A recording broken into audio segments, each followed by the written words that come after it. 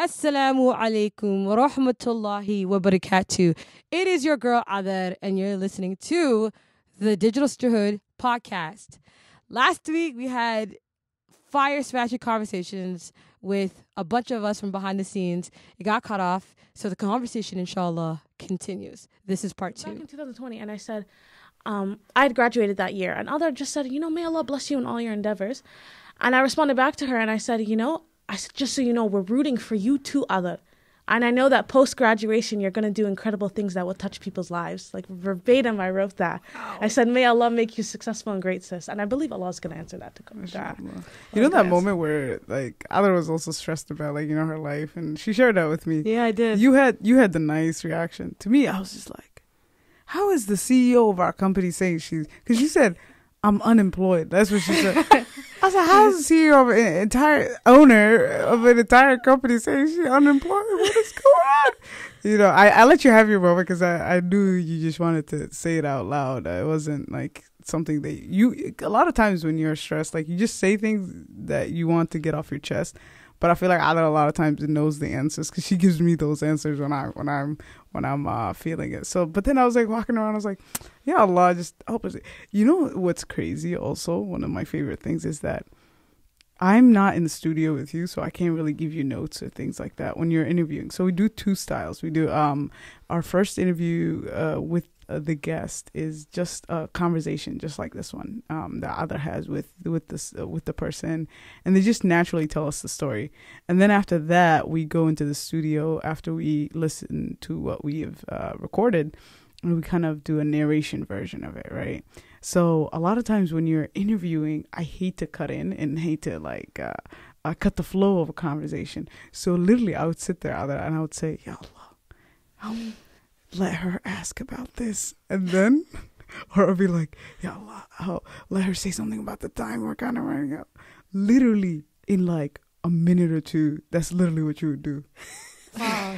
Without me having to like, really? Wallahi, billah, it has happened multiple times to the point where I was you like, never said nothing? I think it was meant for this episode. I don't know. I was just like, subhanallah, because it's like, when you're directing or you're producing, there's things that you're worrying about. Sometimes people are too into the story that they lose track of things. But then I'll just make that dua, and subhanallah, you would pivot, and I would be like, that is one of the most like beautiful manifestations of like when Allah says, "Ask me," and He will answer. That's crazy. Yeah. It's funny. Just for context, I'm in Toronto. Muna is in Egypt, but for a big part, she was also in Minnesota. And how the studio set up is that Muna and I were like, okay, let's do a podcast. So she's like, I'll find a studio in Toronto, which I thought was crazy because how a girl from Minnesota finding a podcast studio in Toronto, but she found one that was 18 minutes from my house because you asked me, where do you live? Because you didn't want it to be somewhere far from me. And I was like, when I showed up to the place, I was scared because I saw a white man with really long hair. He looked like he was like a member of the Foo Fighters. And I said, he's going to see a bunch of naqabis and he's going to tell me, hell no. I was scared. I was like, oh my God. And that day I came with a gang of naqabis. And he's probably thinking, are we in Saudi Arabia? Like, what is going on? And so we came in there. He just looked at me. Are you Adar? I said, yep. He's like, okay, come with me. I'm cringing. His studio is beautiful, by the way. I didn't know much about him. And then I hear Muna, like he has this beautiful setup. And then I hear Muna speaking from his speakers. So Muna is connecting through Zoom. And she's talking to me and Jonathan, and then her, like we're all 3 talking to each other as if Muna is in the room, right? And then he sets me up, he puts in the headphones on my head, he adjusted it, and I can hear Muna in my ear, like, literally in my ear, and we're talking to each other. So whenever I'm interviewing, I can hear Muna adding notes. She'll tell us to pause, or sometimes she won't say nothing at all, and I always assume that's a cue of you're doing good, keep going. That's always our rhythm. Or sometimes I'll pause and say, hey, Muna, do you have any questions? And so Muna plays like a director in the studio, and there's times where even on top of that, she ends up being like my vocal coach. She'll be like, okay, say it with enthusiasm, especially when we're doing narrations. Sometimes I'll get a little jumbled in my head. Like my brain is like running 500 miles an hour and she'll just slow it down. She'll say, listen, say it like how you say it, like say it how you tell stories. And she'll tell me, she'll stop, like, this doesn't sound like you. or like she'll say, can you say it in this sentence frame? Or she'll, Mona is literally a filmmaker, audio. Like if there was a filmmaker that was doing an audio, I was an actor and she was the woman making the stories, piece it together. So as much as somebody might be at awe of like how I'm storytelling, imagine the person putting the story together who sees the beginning, middle, and end at all times. And I find that so miraculous because I can't see what's coming, but it's as if Mona can see it coming, what's going to come, and already how it's going to be part together. And so it's almost like we're an instrument, and although we don't listen to music, but it's like a melody of different sounds blending together and bringing this beautiful sound. And each instrument is bringing a unique thing to it that makes it such a huge, and I feel like we're all like that. And so, and that's how Mona produces the episode from all the way where she is. And you have to imagine, like, Mona moved to Egypt. You moved to Egypt midway. Can we talk about that? Yeah, No. Can we talk about that for a second? Because what I find so incredible about that is the first episode I actually stepped into in terms of the studio with Jonathan and with Adar was Hilal's. Mm-hmm. And I think at that point, Adar was doing the third re-recording of that episode. And on the way to the studio, we were talking in the car, and Hilal was saying, like, I didn't want to say this, I didn't want to say that, like, I didn't like the way that I phrased this at this first point. And her and Adar were talking about, like, what's your story, what's your narrative, right? And I sat down with Hilal and I was saying, like tell me the story, because I feel like this happens to all of us. We hear parts of people's stories in real life and we think we know the whole story, right? And I feel like because Hilal is so well known in our community, a lot of us had heard bits and pieces of Hilal's story, but we never really heard it from Hilal directly, except to beginning and end, except for her most close and private friends, like Adar was. And so I had that experience with them in the car, and we said, like, oh no. And Hilal was saying, like, oh, there's this part of my life, and there's that part of my life, and there's this part of my journey. I was saying, like, oh, Hilal, focus on that, highlight that. Like, this is the part that leads to, like, your the climax of the story, right? And we got into the studio, and just so you guys know, like, these episode recordings are really experiences with the guest every single time. And they're so unique. And there's so much, like, lead up. There's so much, like, different things that happen, different experiences. And with Hilal's, what had happened was we got to the studio, Hilal had recorded, and Hilal and Adar, they didn't really feel confident about it. Like, we went out for dinner afterwards. They talked about it. They said, like, okay, you know what? Like, we can't do more than 3 recordings. Like, let's just put it out there. Let's see what happens, right? And like, yeah, they didn't. You guys didn't feel confident? That was some fire. No, the first recording. Oh, okay. But the third recording, I left there feeling $1 million because it felt like just me and Hilal talking. That's how I knew it was good. I forgot where we were. I forgot that Jonathan's listening. I forgot Mona was there, and I forgot Sophia was there. You guys were so in tune. Yeah, it's like we were in the masala or in her home just talking privately. And those are the private conversations that are lit. Like those are the ones that, and we were having it publicly. And I feel like that experience also taught Adar how to host. It did. Right? Because Hilal was our second episode? Yeah, it was. Our second episode. And so, like, that starting point of, like, a place of comfort and home for her was so important. And if you guys listen to the episode, you hear Adar and Hilal talking at the end, and they start mentioning Egypt, and they start saying, like, Adar mentions, like, I can't wait for the day that, like, I get to, like, roll up into the masjid and, like, go to the back and, like, see you do your work, Hilal, right? And that was a dream that was in Hilal's heart, and that was a dream that Adar had for her sister in her heart as well. And I think it's absolutely insane that somehow Mona ended up being Hilal's roommate in Egypt, right? That Mona's listening to this dream that Hilal has, and, like, Mona's this girl in Minnesota that Adar's just vibing with and trying to create a podcast about, right? It's very intentional, though.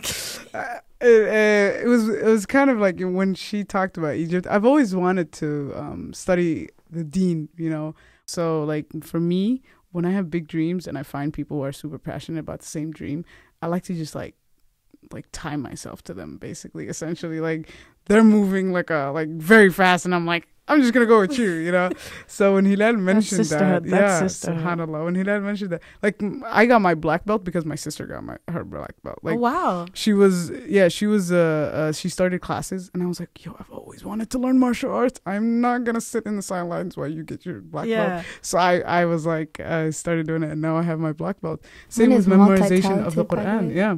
multi-talented woman right there. Yeah, mashallah. Yeah, Muna's mashallah. that person every month you find out she has new No, talent. but You're guess like, what? Subhanallah. You know, a plot twist. We actually had a car conversation the other day, and I looked at her and I said, "I don't even know you." I'm gonna Because get guess so what? mad. I found out so random.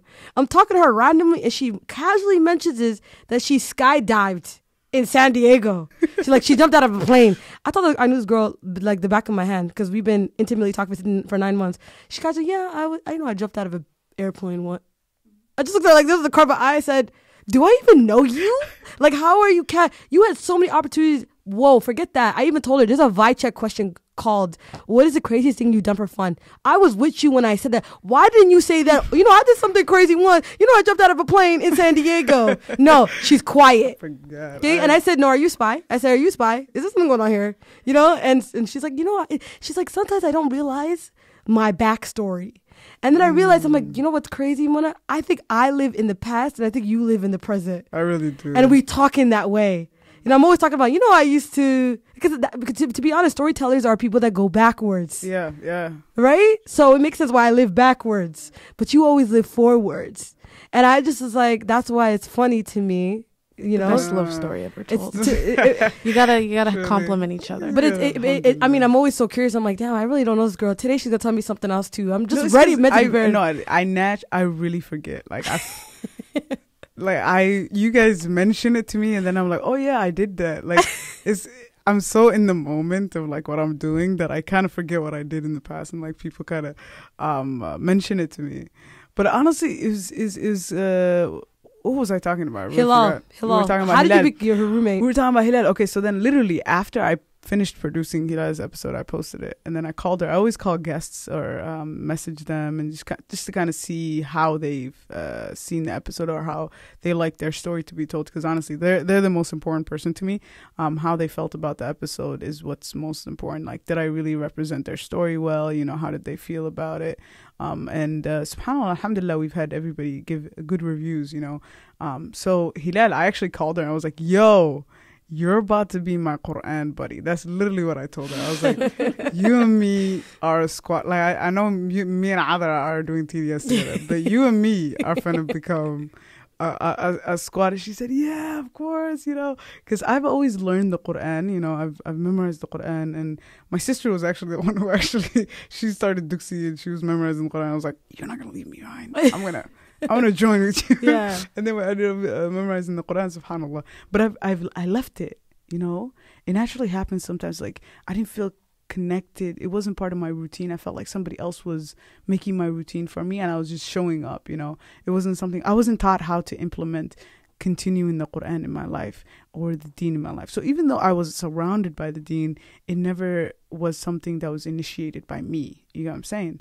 So then after I became a college student, when you are in this space of like that's very devoid of God, and a lot of times you have all these expectations of yourself, and other people have expectations of you, and you're giving money and you're giving all of this, you start to kind of feel this I know the Arabic word, I don't know what the English word. This tightness, that's the word. This tightness in your heart and this tightness in your life as you see how much is expected of you. And I feel like I felt that so much that it forced me to turn to Allah subhanahu wa ta'ala, you know. And then I would listen to other people from other religions talk about faith and God as if like they believed in it. Like, I don't know why, but I walked like around thinking of Allah subhanahu wa ta'ala as a concept, you know. Oh yes, there's Allah, but I didn't think of it as there is Allah. He's your companion. He's the one who helps you when you need help. Like, say you don't have food for money, or like somebody's bothering you, or like you turn to him and you ask him. Like, I didn't think of Allah subhanahu wa ta'ala as an actual, you know, something that I walk with.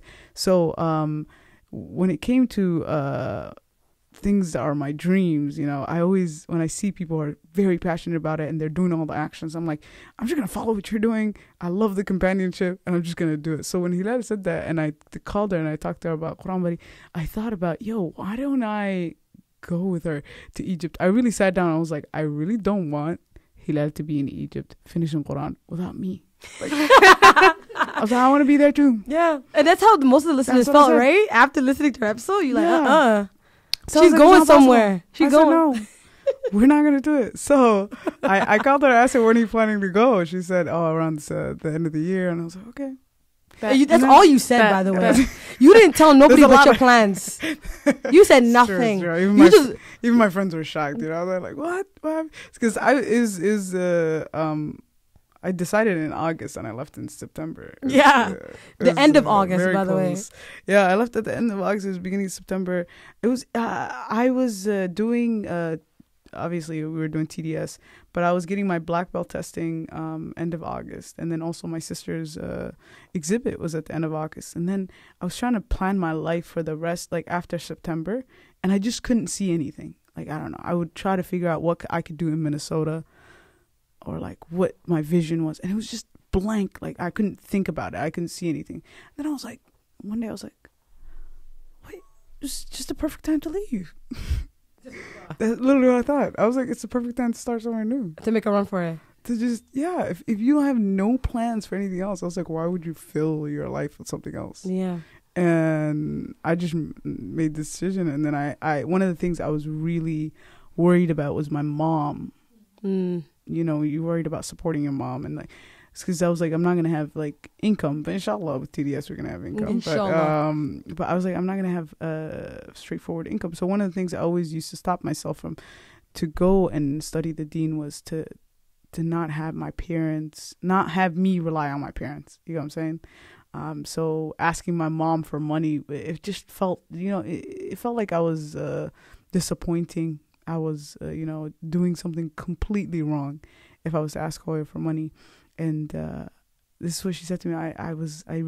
I'm learning how to communicate because I don't like talk a lot. So I used to think a lot. So I was like, let me just try to talk to her about this, that I'm worried about it. So I just casually mentioned, I was like, if I were to go, study deen somewhere else, because she always tells me go study, but I never like wanted to put myself in that position where she has to support me.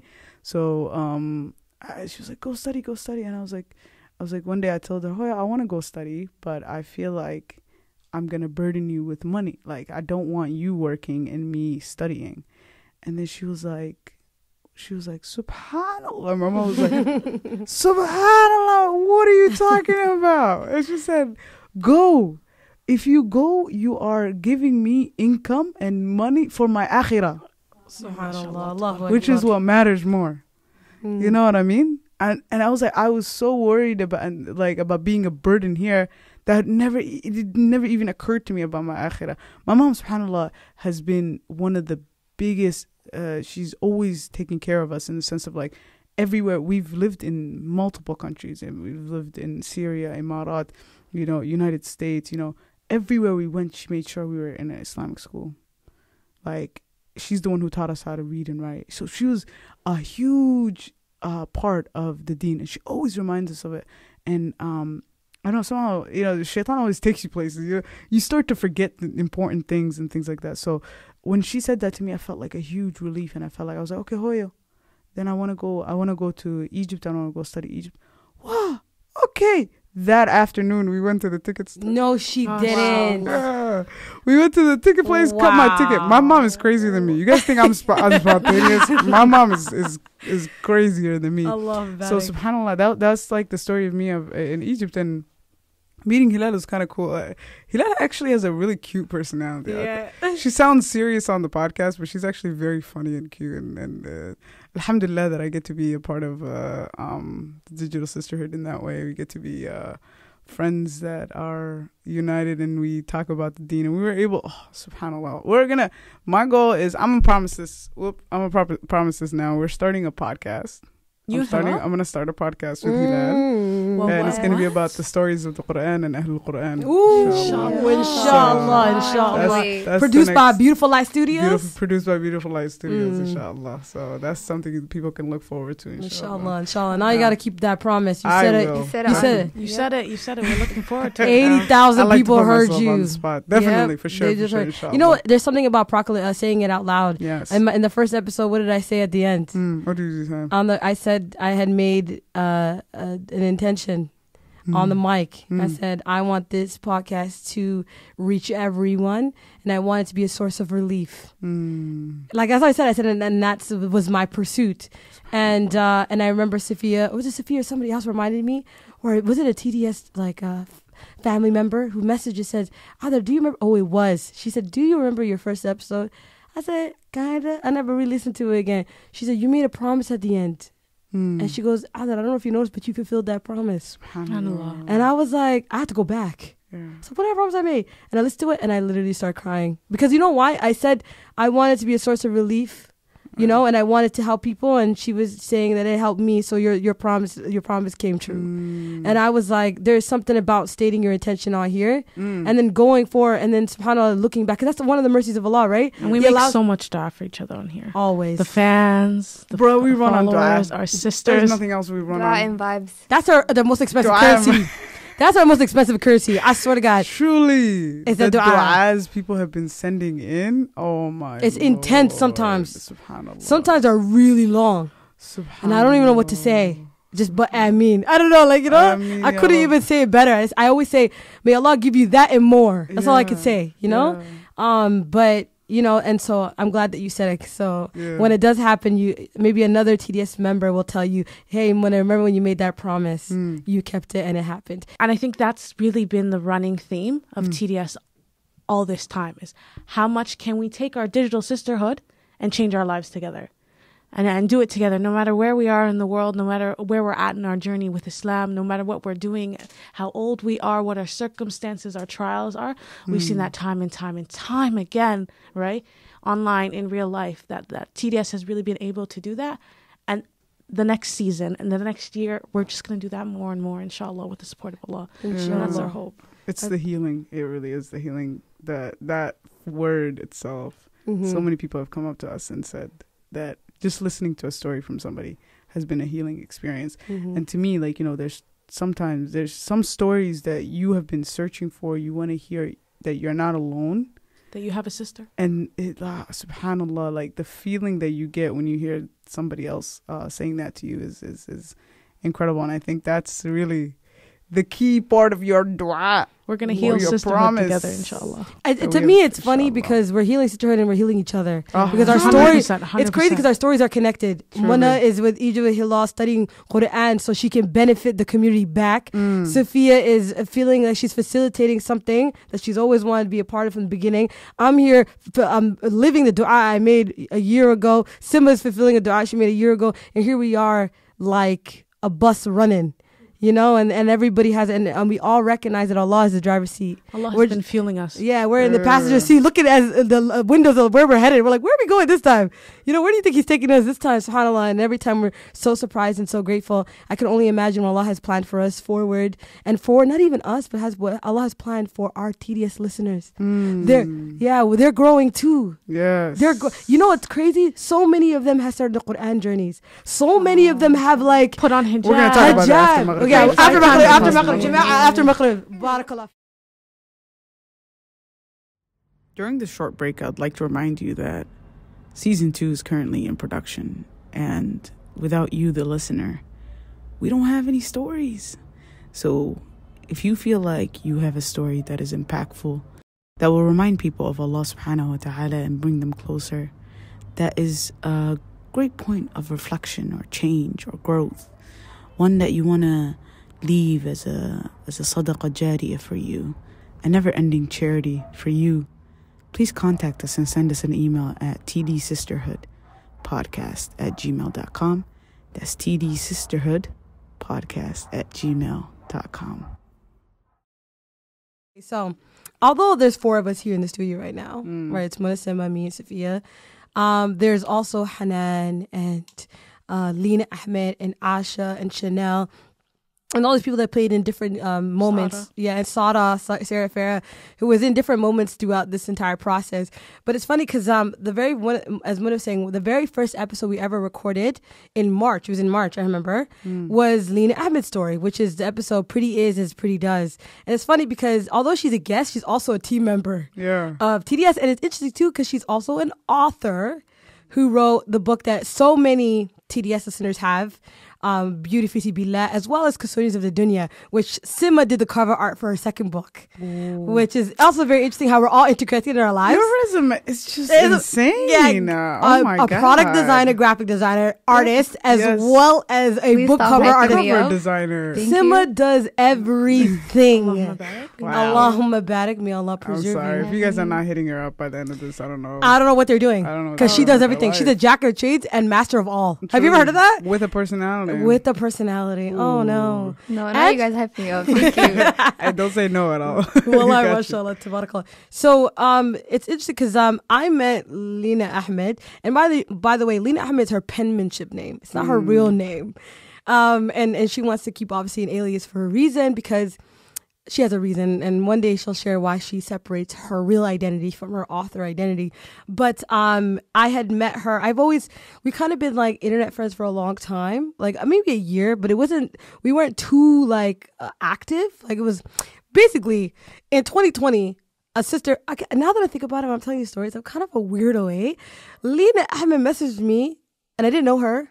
She lived in Ottawa, I remember. Yeah. And she messaged me, and she said, hey, I'm leading a book club of Yasmin Mujahid's book. Can you lead the discussion with me? I've never met her, yeah? I don't know her. I never met her. I think we may have followed each other, or maybe she followed me. I don't remember. But I said, yeah, why not? Every day I say, yeah, why not? I never say no to anybody. I think today, if everybody DMs me, I might just say yes to everybody. But Lena messaged me, and I said, sure. Tell me what chapters. I got it. She's like, you do chapter 10, I'll do chapter 9. So I got the book, I read it, and then we didn't even rehearse. We just came to the book club. She read her portion, I read my portion. And at the end of it, she just said to me, Jazakallah khair, Hadi, you're so cool. I cannot believe you did this with me. You don't even know me. Like, she was like, what? And I was like, no, girl, I think it's dope. I've always wanted to read the book, and why not? It's beneficial.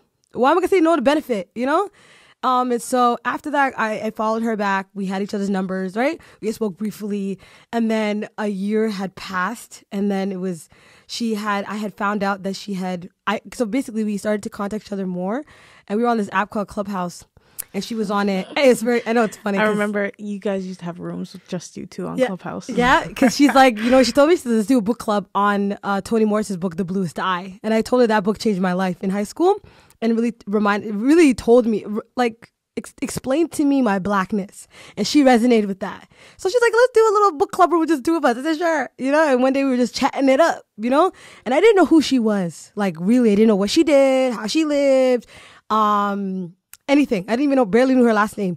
And I remember there were people in our room who knew her from somewhere, and they were like so happy to be in the room with her. Arabic class. And I was which is also a book club. With also another book club, which I didn't know, right? I don't know Lena's resume. I don't know her. I just know a girl I vibed with that I did a book club with a year ago. Yeah. So she's like talking, and there's people in the audience just listening to her.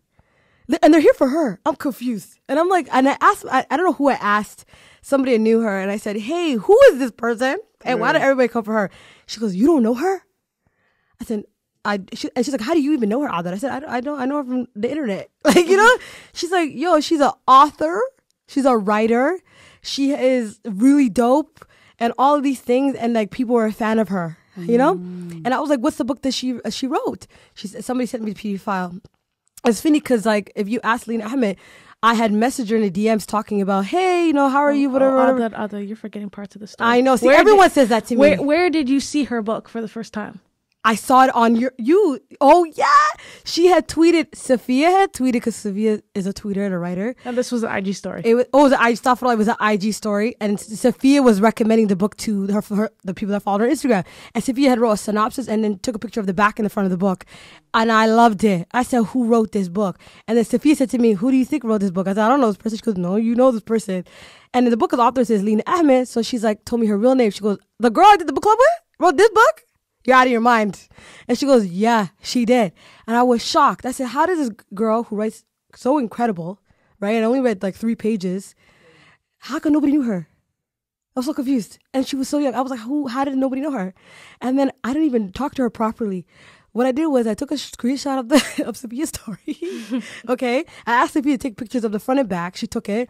I posted all over my Instagram and TDS.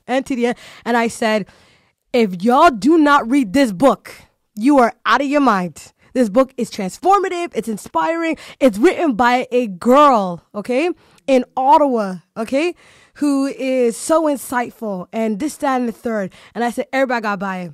And the book is beautiful. It's beautiful. Like, Truly. you know, anybody that wrote the book Beauty to Be Like especially can God. attest to it. You would think this person, like when I read the book, I just could not, like, she was just so, she's incredible. So when I put it on blast. I went to bed that night. I woke up the next day. It was sold out. And that's how Beauty Fisibilla became our first product. And because that nobody story could get it happened- anymore. Yeah, that story happened like maybe a week or two right before we started talking about doing a podcast. Nah. All of this connects. All of this that's- connecting, right? All of that's these things are. exactly And- why she was our first guest idea. Like, Yes. it's- Yeah, I remember vividly seeing that story. I'm like, okay, I'm gonna grab it, and then I look at the link and it's sold out. I said, and I see a lot of people messaging either too. They're like, oh, it's sold out. Where can I get it? So I'm No, glad that was our first product. Somebody said to me for Australia, "Who are you, Adar? And why is it sold out in 2 seconds, bro? Like we just saw this today, and I'm a day before you. So people are like, we're here a day before you, and it's already sold out. And I was confused. I said, where did these people come from? Well, Allah sent them because clearly she wrote that book a while ago. By the way, she didn't write it the same year, 2017, and it was only in 2020 that it blew up. Yep, Okay, yep. Qadar Allah. Sometimes, and this is a good reminder to my listeners about sometimes you might do something. And you might think, oh, nothing is gonna come of it, and you have no idea what Allah has planned for it.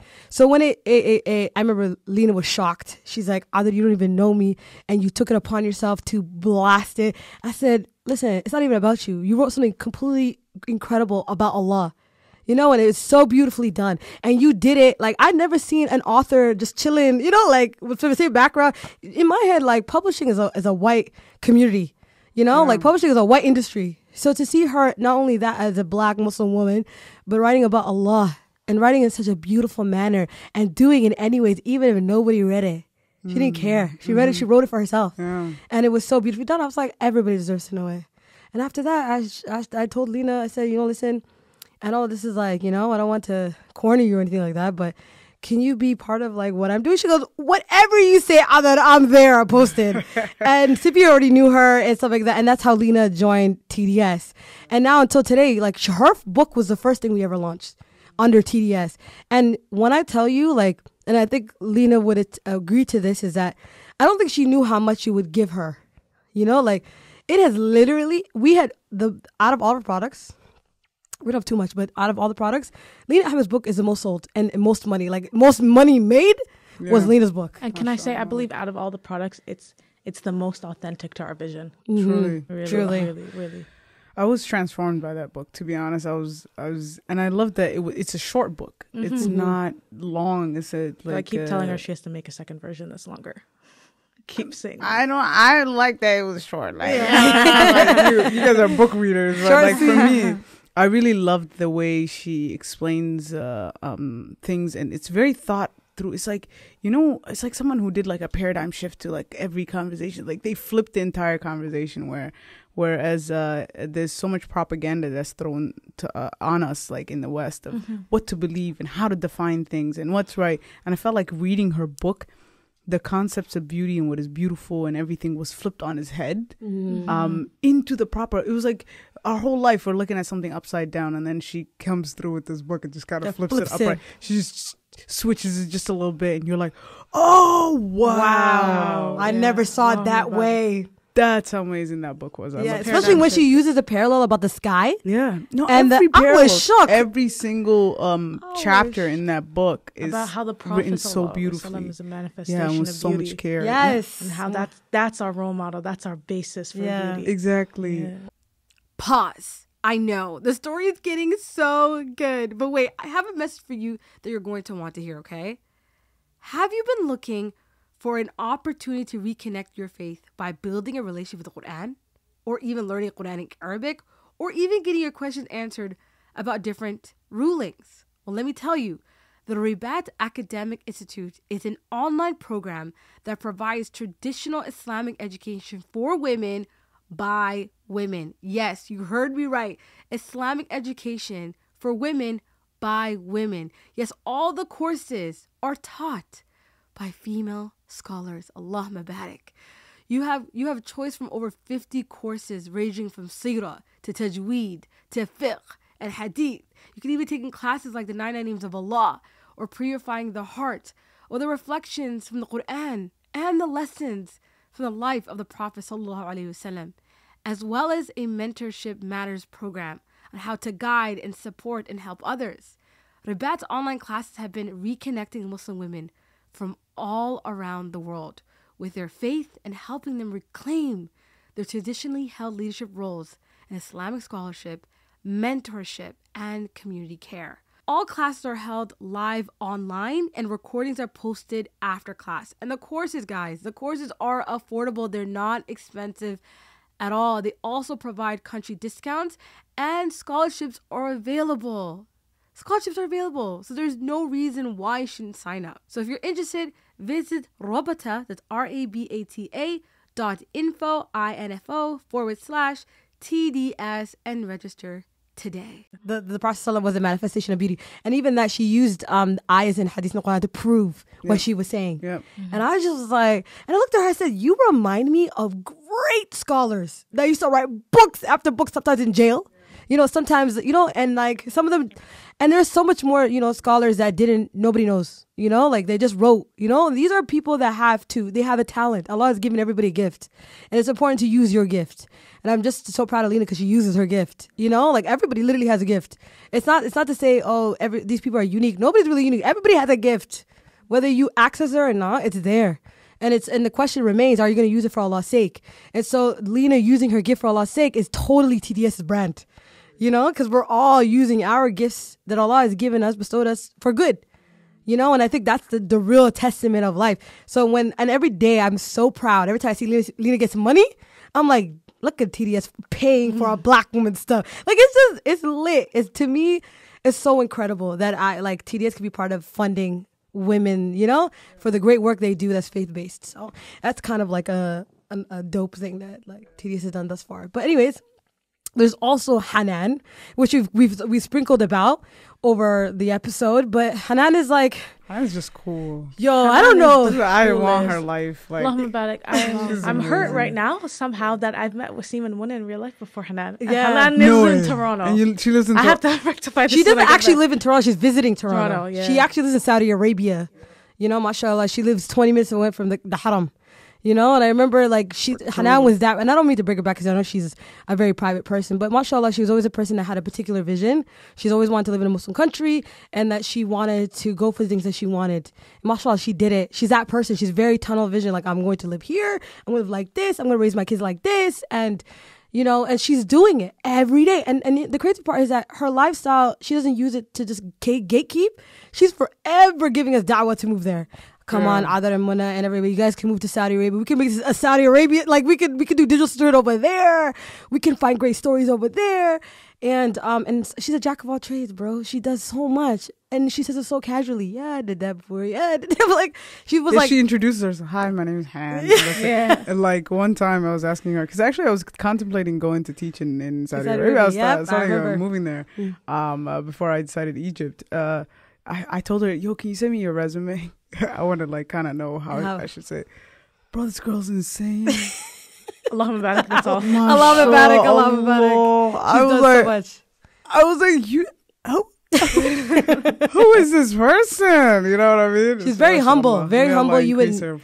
I mean, you would have never know. But the crazy thing about Hanan and part of TDS is that when I started Digital Sisterhood, it was in the summer of my birthday is when I launched. But I didn't say that from August 11 up until December. I actually did nothing for TDS. Actually, this is when I stopped contacting Sima, and I went on a hiatus for 4 months. Now, if you remember Muna Mills' episode, A Year of Sorrow, I had a year of 4 months of sorrow. I was going through something really personal at the time, and I just felt really sad. It was just weird. Now that I think about it, it could have been seasonal depression, but there was a time where I stopped everything, and I just, I hated where I was in life. I hated what I was doing. I didn't like what I was like, and I just felt so uninspired and isolated. And I remember I just stopped using social media, stopped posting, I stopped doing everything. Like, and Simba can attest to this. I disappeared, you know, and I was in this really dark place, which I don't think a lot of people noticed. But somebody I had spoken, you know, that I known over the years, but I hadn't spoken to consistently, calls me one day from Saudi Arabia. And Hanan calls me, and I hadn't spoken to her in a year at that point. And she says to me, Adar, assalamu alaikum. I said, Alaikum salam. And she's like, where are you? What happened to you? And I said, what do you mean? She goes, I feel like something's wrong. And I said, like, well, where did you get that from? She goes, I can just tell. Like, you're not on social media. You're not doing nothing. I think there's something wrong. What's wrong? Tell me what's wrong. And I was like, I started crying. Just as soon as she said, what's wrong? Bah! I just started sojobbing in my room. And she's just looking at me. She goes, just talk to me. Breathe. Like, just talk to me. I know something's wrong. And I basically explained to her what I could explain is that I felt this intense sadness about like where I was, but I didn't know where, like all of these, and I was focusing on the wrong things. And she just kept saying, I understand you. And I remember she even sent me a hadith. I forget which hadith it was. But basically she said, Ada, this is a part of life. It's normal. Don't like think that you're going to be in this really dark place forever. Can I give you one advice? And I said, yes, please. Any advice? She said, whatever happened to TDS? And I said, I stopped working on it because I don't know where I'm going with it. I don't understand what I'm doing. And I feel lost and I feel all these things. And she says, go back to it. You were doing something really incredible. And then she started just affirming. She's like, you have an extraordinary vision. She goes, out of all the people, because this is how Hanan, like, Toronto's like a dark, she's like Gotham City. Toronto's like, you know, she left the prison cells of Toronto City, right? So she's like, out of everyone in Toronto, she's like, I believe you are going to do something with your life. Everyone I know something special is happening for you, but I need you to see it for yourself. And I was like, but I'm just by myself. I'll help. She listens to me. I'll help you. What do you want? I'll help you. No problem. And this is Hanan, you know, she's done so much. And she's talking about, I'll get you this, I'll get you that. Don't worry. Just every day, do a little bit. Right? Let's talk about your vision. Let's talk about, like and I was, at that point, I had stopped talking to Simba. I was like, I don't know if Sinna is still in the same place to help me. And like, she's like, ask. Like, do you need to focus on TDS, bro? This is great work. And I think there's something there. And I just want to tell you, go there. Go that way. Forget about everything else. And if it wasn't for her call, I don't think none of us would be here. You know, and Hanan, and then now, wallahi, she sends me messages every quarter when we do great things. Can you believe? That's what she always says to me. Can you believe when the call I gave you and where you're at now? Allahu Akbar. Has it even been a year? No, it hasn't. Well, TDS has been a year. We celebrate our year anniversary. Yeah, but the phone call is actually December, or actually something at the end of November, really early December, end of November actually, last week of November. So right now. Subhanallah. Wow. I just peeped right now. It was this time because the first week of December is where I started working on TDS. I contacted Simma again and I started, and then Muna reached out to me in January and I contacted Safiya in March. You know what I'm saying? Wow. Like this is where everything came together was that period. But it wasn't until Hanan spoke life to me and said to me, you can do this and I'll help you. And she always says to me, look at a small conversation, how Allah put the pieces together. And I just, that's such an important part of the story because Hanan played that like revival, like, okay, you know, like for refocus. And I needed her to do that or it would have never happened. But I think everything happened the way that Allah planned. Alhamdulillah. You know, and truly for that. What? Who's the MVP of this? God Almighty. If you're confused, Rabbil Alameen. Oh my God, that slogan is everywhere. Now I became like, who knew Hilal was going to become? I got it. You know, ironically, Hilal didn't come up with that slogan. Who came A up with sister named Yusra from Toronto came up with that slogan. Yusra's forever coming up with the best one-liner. We gotta meet Yusra. She has the best personality ever. And I feel like I need to give her flowers because that's her slogan that we all took. There's so many sisters in Toronto who deserve a lot of flowers throughout this process. Absolutely. So even my personal friends, like my friends on the side, your friend, like Ismahan, all of these people, people gave me money. They said, "Here, Dick. Remember we were looking for money for the episodes? Yeah. You gotta shout them out like it's the Oprah show right now. Oh my God, there's so many friends. Ismahan was one of them. Hilal played both frontal and she did it in her story. Hilal drove so many of us to that studio every day. I always say this. If Hilal. So for me, like as a producer, I want people to open up, but you can't force people to open up. You get what I'm saying? The stories need to be authentic and natural. And one of the things that always is amazing to me is how every single guest we've had on the podcast is a good storyteller. That is very like rare, you guys. This is not like very common, you know. Many times a lot of people have a good story, but they don't know how to tell it, you know. And subhanAllah, everybody was able to relax and be able to really tell the vulnerable sides of their story, to really open up about something they've kept to themselves for so long, you know. And I always say Hilal gets the ajr for that, because it's like She started the tone. If she had not opened up, Yeah. the reason we recorded 3 times was because the first time she told us our story, but she told us her Quran story, and she casually mentioned that she was divorced, and I was like, oh, this is very interesting. But then I had just met Hilal, and it was amazing. So then I was kind of contemplating about it and thinking about it, and then I don't know if I mentioned it to you or you mentioned it to me, but I remember thinking, subhanallah, Allah subhanahu wa ta'ala, me and Adar think very similarly. This is one of the things I love. And so a lot of times I've seen that where you would say something and I'd be like, yo, I was just thinking that. And then I would say something. It's one of the beautiful work things you wish you have when you're working together with someone.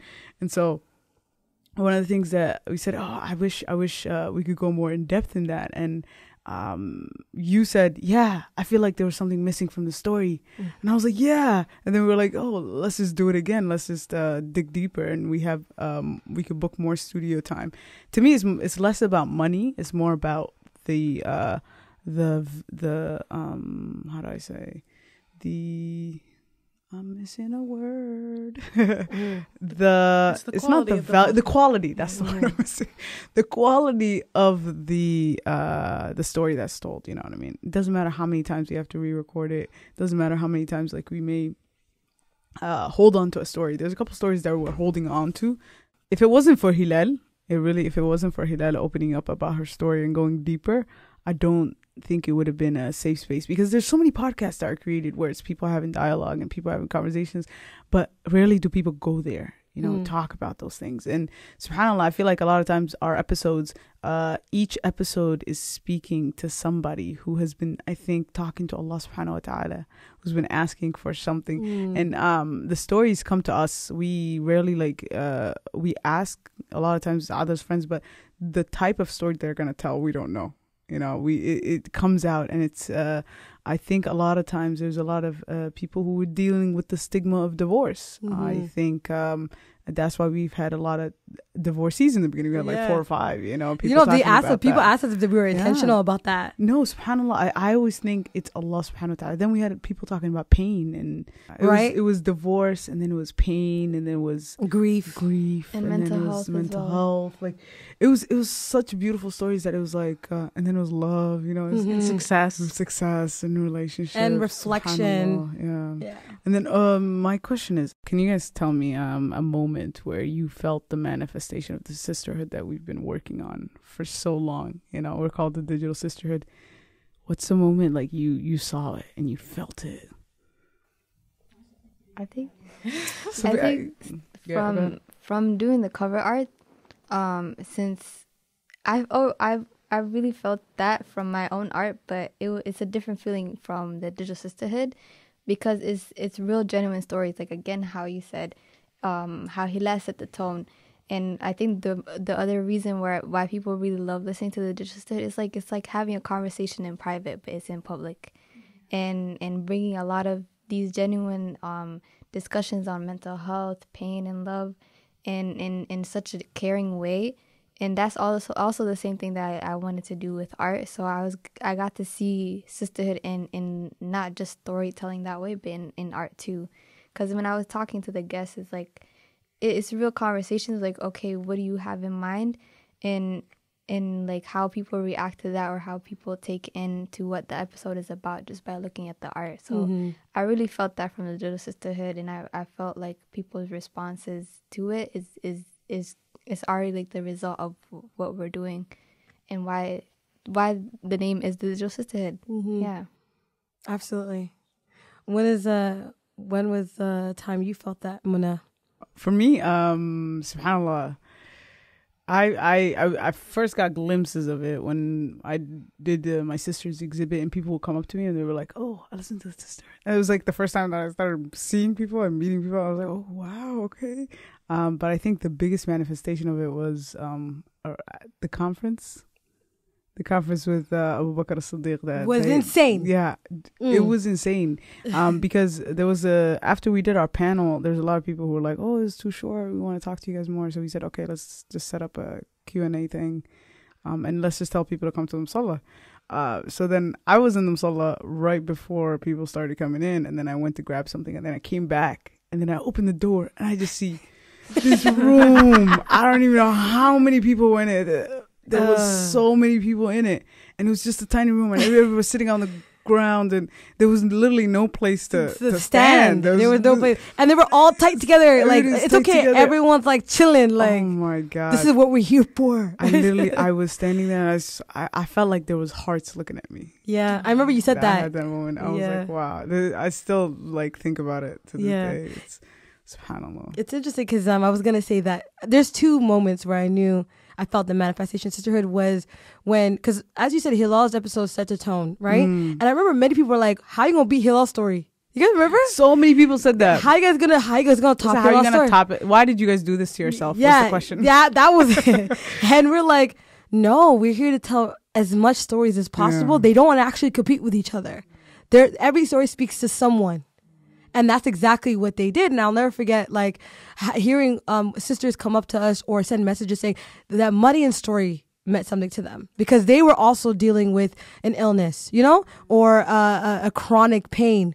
Or people were talking about how they were on a Quran journey just like Hilal was. Or there were other women coming up to me saying how much they resonated with Lena Ahmed's story about beauty. Yeah. And saying how like I felt what she was talking about, or how many, oh my God, when I was at the conference, so many people talked about like, when the Caliph found true love, how much they loved her transparency and her honesty about it. And then, oh my God, there was just so many people loving everything. There was not a space, nobody, oh my God, especially me being shocked that people loved my story. I was shocked. I was like, me? Out of everyone? They said, yeah, because like when you talked about like learning deen at an older age, you know, and feeling that shame. And I was like, I will never forget the first message we ever got from a sister was a sister that listened to Hilal's episode. And she had messaged Hilal, and she told Hilal that her episode saved her life. And I was confused when Hilal told me. I was like, what does that mean? She goes, apparently sister was going through a really tough time, and she was contemplating ending her life. And there's a friend of hers sent her Hilal's episode, and she said to herself, Qadarullah, let me just listen. Maybe this might help me. And she said when she listened, she immediately messaged Hilal saying, Hilal, your episode literally saved my life. And I was like, and I'm sitting there, and by the way, you know where we were, when Hilal told me this, we're heading to the studio. And I'm looking at the window, and Hilal's looking at the window. We're both confused, and we're shocked. And then Hilal goes to me like this. She says, this is a huge responsibility, Adar. And I said, I know. She goes, this is a huge, huge responsibility. And I said, why? She goes, you can't stop. If you're getting this on the gate out, we none of us can stop. Like, it just can't be something we did for fun anymore. This has to be something that we put forward above ourselves. Like, it's something that we say, oh, we're doing this for Allah's sake, so we make this a priority. You know, just as we make everything a priority, you know, that has to do with Allah. And I remember thinking, oh my God, like I always carried that. I was like, okay, I hope this episode, I always think intentionally, I hope this episode saves someone's life. I know it sounds so dramatic, but that because I saw it, somebody telling me that, I was like, okay, I hope the story saves somebody, you know, from something, you know, or it has them thinking differently. And I know it was doing that. Like, and then the second time where I felt a manifestation of sisterhood was obviously when I came to Minnesota in two different tiers. One by the hospitality of sisters that found us, that took us out I don't think I paid for a Super Bowl. Like, I think I paid for 2 bills. Like, the whole time, every day, somebody was taking us somewhere. And then obviously the conference was wild because obviously we do the work. We don't really see, like, we hear like the comments and like the messages and maybe the views when you get the analytics, but to see it in body form and human form is a little wild. Imagine going to a conference. I'm looking at everyone. I'm like, oh, everyone's here for the conference. And then when we went on the Q&A and then we left and then we went to another room and then we had to move to a bigger room. Because we stole everybody. And then the host was saying, where's the audience? Where'd the audience go? And then somebody had to tell us, guys, we got to wrap this up because there's nobody in the auditorium. Everyone's here. And I died of laughter. I was like, oh my God, this is subhanAllah. And obviously I got very emotional. I got very overwhelmed because I was like, you know, like I've always wanted to be a part of good, and to see it to that level it took me back, you know, even to see people that I was speaking to privately in the DMs be in person, you know, I could see them. Just I saw Muna, you know, at the airport. It was like, yo, I felt the sisterhood. It's one thing to hear it, and I know, but when I went on the microphone and I'm on the stage and I said, Assalamu alaikum wa rahmatullahi wa barakatuh, to see people's face go, like shocked, because they're like, oh my God, she really in front of us? Like, I was pulled back by their reaction. I was like, why are they moving weird? Like, why are they, but I realized it's because like these people really listen. I've been shocked. They listen to me regularly, and that's when I was like, oh my God, there is real bodies. These things that we're doing actually reach people, and now we get to see them. And I feel like I enjoyed being with them, touching them, hugging them, talking to them, knowing their names, like following them on Instagram. I was like, wow, Minnesota feels like home. Oh, you know, and part of our TDS team lives here, you know, so this is half our headquarters, you know, and so they came out, you know what I'm saying? And so I cannot wait to meet more of them. And they, you know, some of us took us aside, told us their stories. I was like, sis, this is crazy. And they're like, no, this is what resonated. And I just want to give a shout out to the guests. Yo, and I know the guests are listening to this episode, right? When I tell you, everybody was name dropping you guys as Marian, I loved Maria's, or Faiz's episode, or Halima's episode, or this Asma's episode, and that, oh my God, I was like, I cannot believe I worked with the Village Auntie. I know. Fangirling over here. And you know what's so funny? Because I did her episode on my birthday. SubhanAllah. Yeah, it was crazy. Yeah. I was like, oh my God, look at me doing what I love to do, you know? Yeah. But it's a remarkable situation, and it's just, it's only up from here, and I can't wait to do this more, to go to city, yo. Like, if you guys are out there, you guys want us to pull up, let us know. We are ready. People need you in London, San Diego. God. I know. I saw the tweets. I saw South Africa. I said, don't get me excited. I need to see the plane tickets. Well, mashallah, Minnesota paid for all of our plane tickets. They didn't even leave any of us behind. And shout out to them, because they started this. So if this goes any further, you know, Minnesota deserves their accolades, because they are the ones that said they deserve this, and they deserve. We got to shout out Sumaya for that. Also, shout out to Sumaya. Shout out to the masjid. Last thoughts. This episode is brought to you by Beautiful. Last reflections.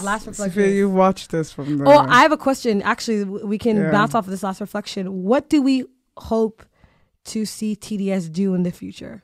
Like, since we started the podcast with intention, let's make an intention. Like, what do we want to do and see for TDS in the future? Speak it into the mic. Yeah, speak it into the mic, man. I want TDS to help change sisterhood worldwide. I want us to be a vehicle for healing sisterhood, for redefining sisterhood, for really connecting Muslim women worldwide, no matter what language you speak, no matter where you are in the world, no matter what your circumstances are. This is very years, maybe Allah knows, but in my head right now, it's years and years away. But if TDS could even just be the spark that really allows Muslim women to connect with each other, to learn from each other, to support each other, to live with each other in that peace and harmony and compassion. Really, people have always spoken about how, where are our men? And our men can change our ummah. And I believe our women can change it first. And I believe that TDS can help do that. Simultaneous. I mean, the men can support us. I mean, they have been, and they have been. Shout out to the brothers, because there are brothers. There are brothers, mashallah, that are literally supporting. But when we step up and we level up, they're gonna have to keep up and keep pace. Inshallah, inshallah. I want TDS to be certified global. Okay. Certified worldwide. Yes. Inshallah. Making big bank. Making big bank, inshallah.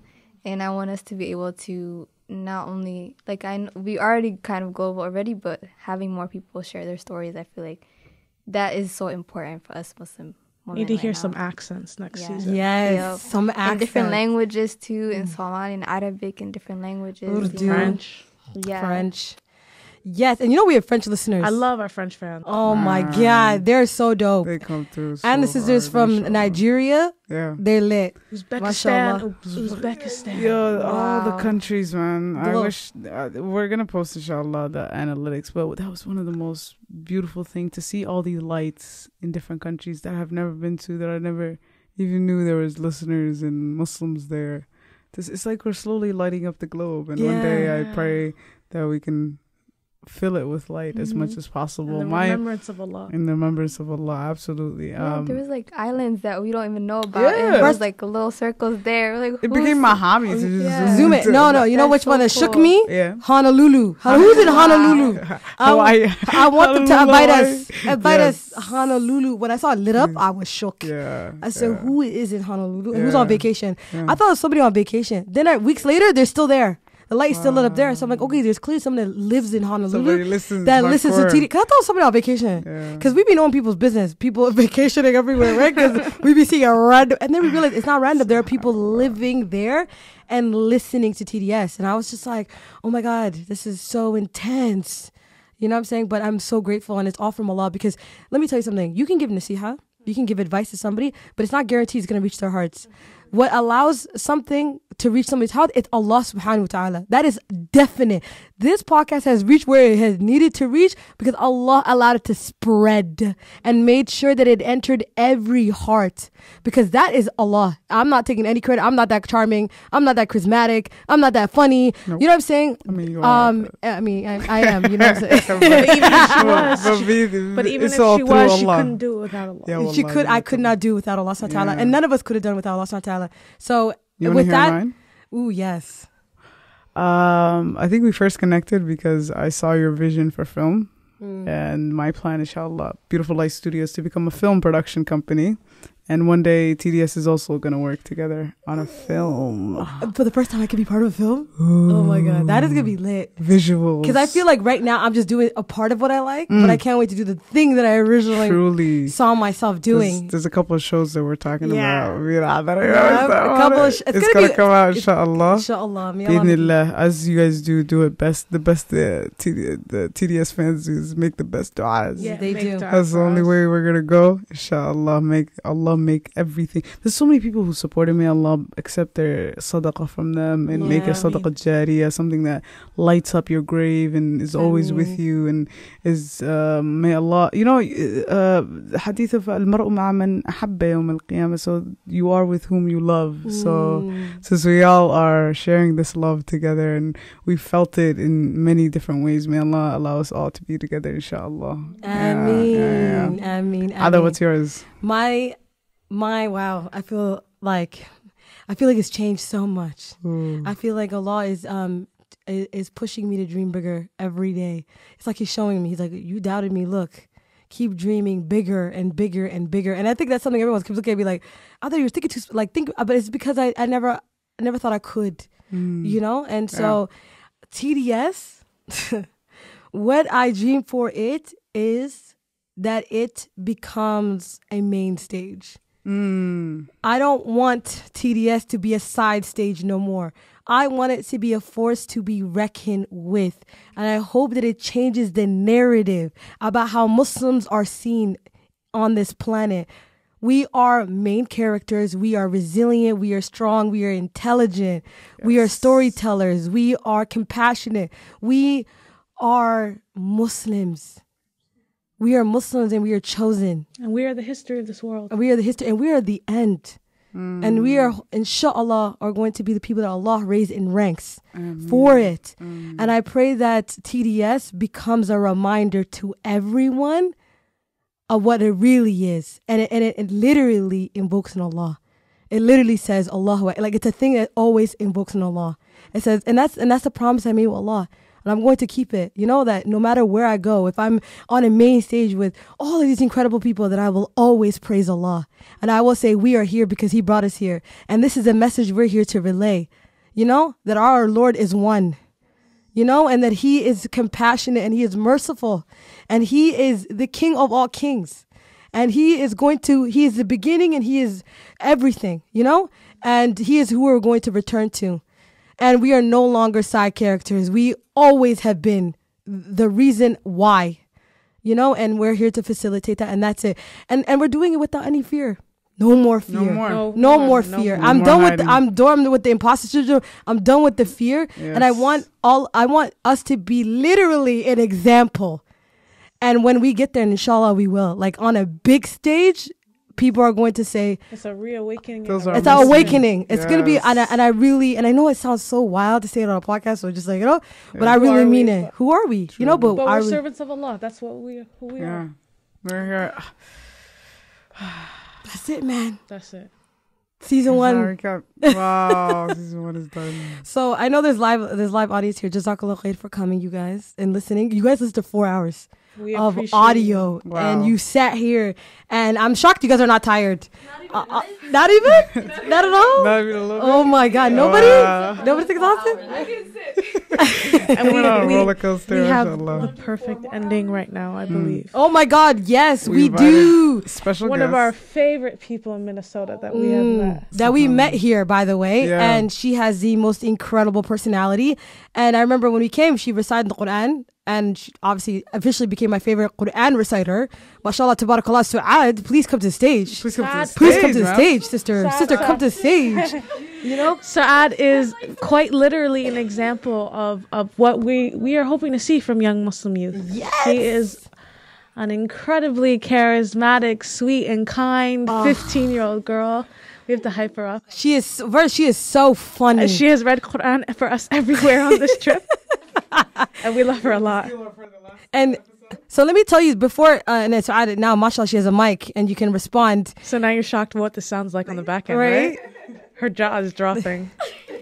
So after we heard her reciting in the end, she before she came up to me to tell me she's a big fan of TDS, I came up to her, I said, I'm a fan of you, could I take a picture with you? Do you remember? Oh my! I took a picture with you and you looked at me in shock. You said, why are you taking a picture with me? I said, sister, do you know who you are? Did you see what you just did? Bring yourself close to the mic. Yeah, I need to take a picture with you. And I took a picture. You were appalled by my behavior, and you let me know you were appalled. And then I just saw that just the charismatic and funniness about you, and the beautiful, your recitation is incredible.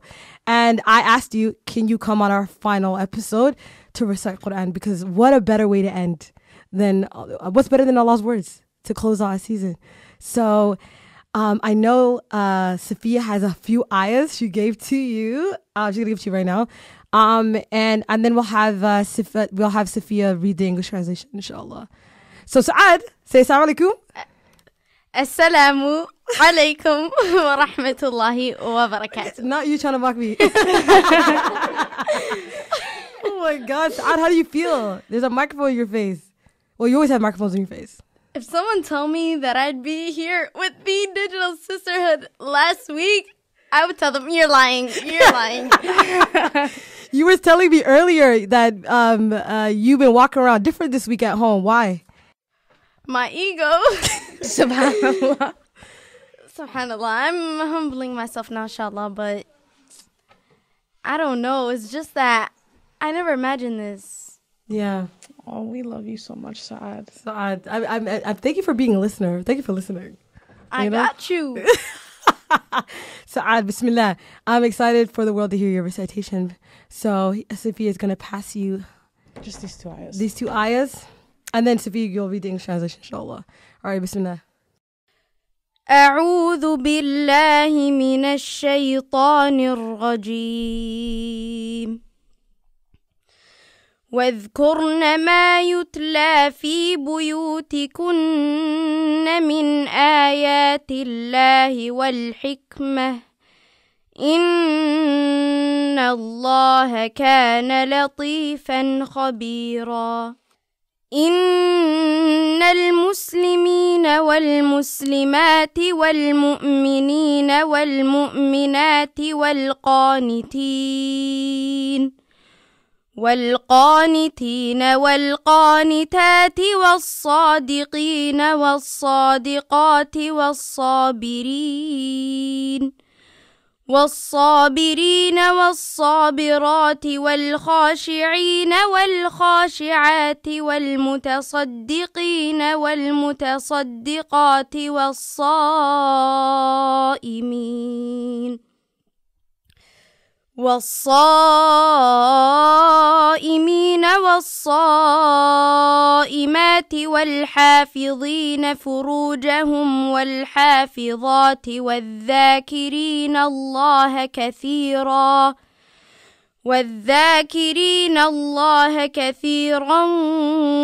والذاكرات أعد الله لهم مغفرة وأجرا عظيما. Always remember what is recited in your homes of Allah's revelation and prophetic wisdom. Surely Allah is most subtle, all aware. Surely, for Muslim men and women, believing men and women, devout men and women, truthful men and women, patient men and women, humble men and women, charitable men and women, fasting men and women who guard their chastity, and men and women who remember Allah often. For all of them, Allah has prepared forgiveness and a great reward. This episode was brought to you by Beautiful Light Studios. I'd love to give a shout out to Muna Sheikh Omar for producing this episode. I also love to give a shout out to Saad for that beautiful recitation. And we'd like to make dua for Saad. I'm hoping, inshallah, bi'idhnillah, may Allah allow you to recite like that in a few years in the Dubai competition and win. Whoa. That's my dream for you. May Allah make it a reality. Ameen. I also love to give a shout out to Minnesota for being so hospitable to all the TDS listeners that I've met and then welcomed us with open arms. Barakallah feek. You guys have made our trip extremely memorable. You are part of our journey and story, and we love you oh so very much. I love to also give a shout out to Masjid Abu Bakr and Sister Sumaya for bringing us here and setting the tone of how we should come and present and just share our message. So Jazakallah khair for seeing the value and the importance of our work. It is so important. So Jazakallah khair. I also love to give a shout out to all of my live audience that are sitting right in front of me. Thank you guys for coming and listening for 4 hours. MashaAllah, tabarakallah. That is incredible and it means so much to us. I'd also love to give a shout out to Nomadic Hustle for letting us use his studio space. Allahumma barak, he is incredible for letting other content creators come and use his space. Jazakallah khair for allowing us to work here and use it. And it just means so much to us. It's just incredible. So Jazakallah khair to Nomadic Hustle. If you don't know who he is, you definitely need to know who he is. His podcast is incredible. So yeah, definitely check it out. And that's a wrap of season 1. I will see you guys next week, inshallah, for our last and final part of the season. Thank you for listening. And I will see you guys next week in your ear, in your speaker, telling you a good story. Assalamu alaikum wa rahmatullahi wa barakatuh.